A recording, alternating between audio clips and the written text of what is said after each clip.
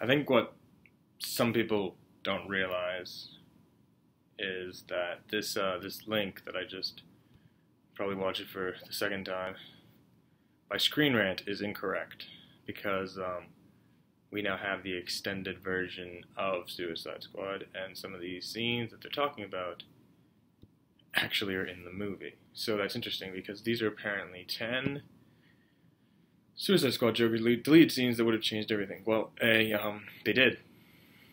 What's interesting about the scenes they're talking about is I know about them, and you can see them in my much longer video, which you don't need to see because it's extremely long. But if you do want to see it, I actually was able to argue with YouTube to convince them to put it up. So, fuck you, YouTube. But anyway, the point is that one of the scenes that's included is the famous Harley on the, I'm hoping it's a Harley Davidson chase after the Joker. The Joker makes it perfectly clear that he doesn't need a sidekick. He doesn't want a sidekick.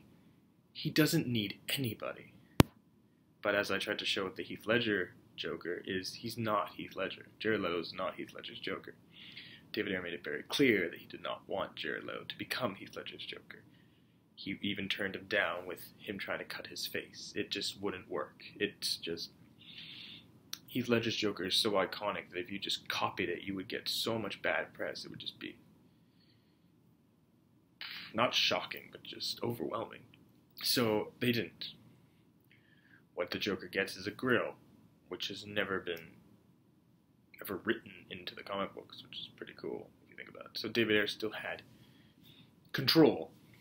Unfortunately, then we have, fucking Warner Brothers destroying everything. But the point is that before that happened, we had a lot of good scenes. We had a scene where Batman punches the Joker's teeth out. Maybe not all of them, but part of it. But what's interesting is in the movie Suicide Squad, if you really focus on the Joker, you'll notice that sometimes his teeth have more metal in them than they did before. Also, what's interesting is there's a scene that, again, was cut from the theater movie where the Joker is just like, I wouldn't want you to hurt those porcelain cap teeth, because he doesn't have porcelain cap teeth anymore. He has metal. But by the end of the movie, when he saves Harley in Belle Rev, he has a full grill. So it's very interesting exactly what happened there. Like, did Batman punch him once, or did someone else fight him that knocked all his teeth out? Like, it's not fucking clear, but it also doesn't fucking matter. The point is that that's what happened. But anyway, so some little tidbit that you might not know about Suicide Squad is when Harley fires the gun at the innocent bystander. That's Heath Ledger. She just shot Heath Ledger. Because Heath Ledger's iconic scene, well, he has many iconic scenes, but one of his most iconic scenes is when he's in a truck. He's like, I like this job, I like it. He has a better impression than I do. But anyway, the point is that's one of his biggest scenes. His truck is his weapon, like Bruce Willis's character in Live Free or Die Hard. The truck is his weapon too. And it's a great scene because Batman flips the truck. I mean, if anything, Heath Ledger probably was in the truck when it got flipped because he's a method actor. But then again, I don't know. Because my buddy George was telling me how they wouldn't actually fire real bullets at people. So it's possible that he wasn't actually in the truck due to him not surviving. But that scene is amazing. And he's like, gets out of the truck and he's just like, oh, like he really has just been knocked over, like literally been flipped over. And it's just like, oh, it's a great scene. He takes out a machine gun and just goes, da-da-da, and he just shoots the Lincoln, I'm pretty sure. It's really great. Like, he's just so trigger-happy, it's amazing. And he's like, why use a knife? Guns are too quick. You can't savor all of the little emotions. Like, you can't say that Jared Leto's Joker is better than Heath Ledger's Joker. You can't.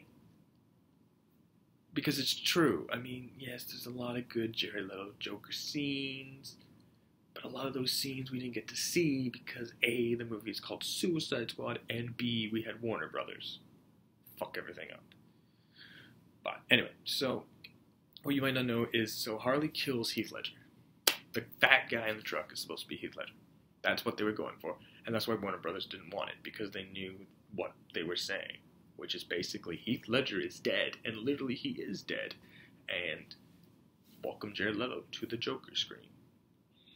But I think what Jared Leto did, which Heath Ledger did not do, is Jared Leto stayed in character when they weren't filming. Heath Ledger broke out of character when they weren't filming. Now, I'm not saying that Heath Ledger's decision to not, go out of character, or stay. I'm not saying that Heath Ledger's refusal to stay in character, or his decision not to stay in character when he's not getting filmed, is a bad decision. I'm just saying it makes Jared Leto's Joker different than Heath Ledger's Joker. It adds another layer to the character, because if you really want to be a character, you've got to inhabit them as much as you can. Now, this doesn't mean that you have to become them. This doesn't mean that you have to be a method actor. Whatever you want to do is what you should do. Bruce Wayne, Christian Bale, hated the Batman suit. So Christopher Nolan made Batman suffer. Watch Batman Begins. He gets lit on fire by Scarecrow. Scarecrow wants to kill this guy. He doesn't want him messing up his plans. The Joker wants to kill this guy. He doesn't want him messing up his plans. And then he realizes, you know what? Without you, life isn't very fun. And the only person that really showed that the Joker needs Batman more than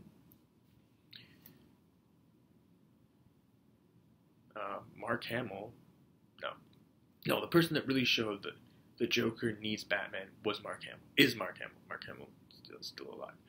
Well, he probably would still do Joker stuff if they gave him the right part. Well, he did do the voice for the Killing Joke, so there you go. But, yeah. He shows you that that Batman needs the Joker.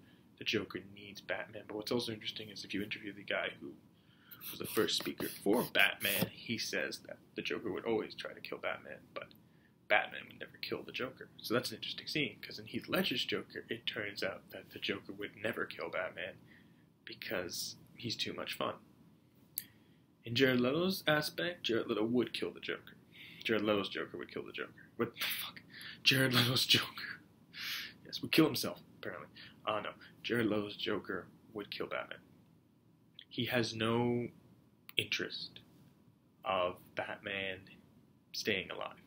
He even has a tattoo with a knife through the Batarang, which is really just the bat symbol, the Batman symbol. But so that's an interesting take, that Heath Ledger's Joker would not kill Batman, but Jared Leto's Joker would.